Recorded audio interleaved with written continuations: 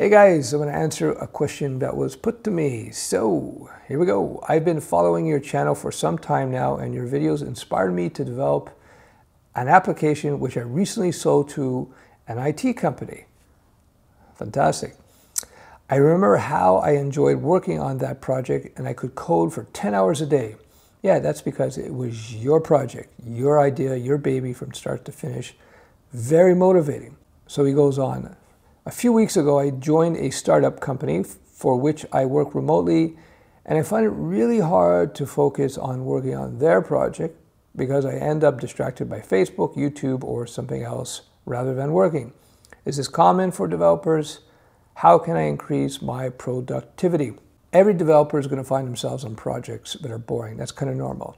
Now for you, you've got a bit of a double whammy here in the sense that you went from the coolest aspect of software development, developing your own app and then selling it. That's the coolest, to working on somebody else's project, which can be cool, but it's not nearly as cool. So you went from driving a Porsche 911 on the track, on the Autobahn, going 160 miles per hour to driving a bicycle now, or driving a Toyota or something in a school zone.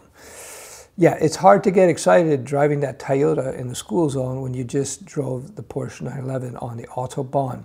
So that's one of the issues you're faced with now. So how do you deal with this? Well, first of all, I want you to keep in mind that your reputation as a developer is dependent on the last job that you do. So whatever you do, even if it's boring, you got to have some discipline here and show that team of developers at the startup, show them that you do good work. You're going to live up to your word and reputation. Why is it important that you do that? Because these startup people are going to be involved in apps and coding probably for a long time. So if you develop a good reputation with them, that will spread. It will be good for your career, no matter what you do. So keep in mind, you want to make sure you keep your reputation intact. So it's good for you that you do the work even if it's boring. So how do you make it more interesting? What is it? You could gamify the process. You can try to make a game out of writing really good code for particular modules you might be building. That's one strategy. Another strategy I actually got from boxing, and that's about creating psychological anchors and having discipline put into your coding process. So let me just get into it with the boxing. When I was boxing, it was very important for us, according to our coach, who was a highly capable and a great fighter. He won 77 out of 79 fights, which is an amazing record. Anyhow, in ring sports, you have the bell. The buzzer starts, bing, bing, bing, and you start training and are fighting, and then the buzzer rings again, bing, bing, bing, or the bell, and then you rest. There's a rest period. Sometimes the fighting period is like, whatever, 3 minutes, 5 minutes, sometimes, you know, depending on the sport that you're doing, the ring sport that you're doing. And the rest period is usually about a minute. So what the coach would tell us, no matter what, when the bell rings, you train. You train for that whole 3 minutes. No matter what. Even if you're tired, you don't feel like it, you train. It was about that discipline. And on the flip side, when the bell rang for you to take a break, he didn't want people training during the break period. Even if you felt like it, he said, nope, this is the break period. You don't train, you rest. Then the bell would ring again, you train again. And I didn't understand why we did that initially, but it became very clear, because what happens is you start training your brain, but no matter what, when the bell says you fight, or you train, and the bell says you rest, you rest. It creates a discipline. And the bell would ring, would be bam, or it'd be the bell ring, bing, bing, bing. And that creates a trigger with your brain.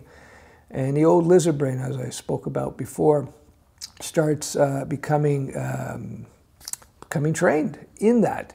So perhaps you can integrate that type of thinking in your coding. So when you sit down to write code, let's say it's an hour, 2 hours, or 40 minutes, whatever it happens to be, maybe set a timer that rings after that period of time that you've allotted to coding. And during that coding time, you don't have Facebook on, you don't have YouTube on, you don't have Twitter.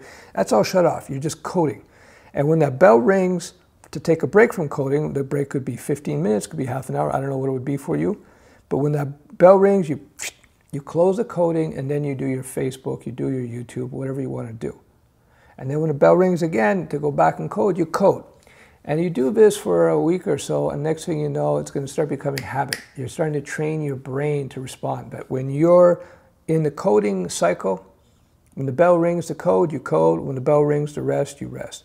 That's one way to get through it. After you get through this project and you do a great job and you increase your reputation, you increase your status amongst the startup, then you're going to have many more opportunities because first you've built a really good reputation. That's a good goal.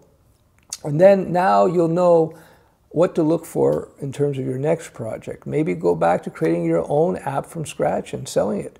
Who knows? Or maybe choosing the next job with a startup or whoever in a technology that's interesting to you. One of the things I would do was do new tech, learn new tech, and that was kind of interesting to me because what's important with every new job that you do, it's important, especially in the first few years, is to build up your skill sets and experiences. So you might do one project in Node.js, you might do another project in C# Unity, you might do another project with Python and do some AI stuff with TensorFlow. I don't know. Point is, you start experimenting and working on real-world projects in different areas, that's just going to help your career.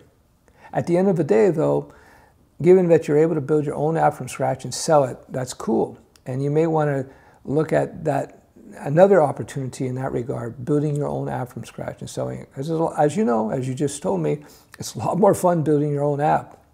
I know you feel it, trust me, trust me.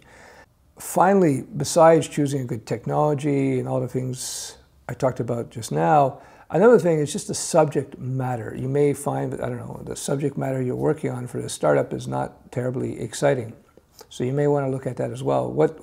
What subject is exciting for you? So, for me, I remember the most fun I have to admit ever in terms of writing an app was my dating app. And it was just an experiment, but it grew, and it was like I preferred writing the code for my dating app than playing video games or a whole bunch of other things because it was just too much fun. Anyway, that's another story. All right, I hope that helps. Bye.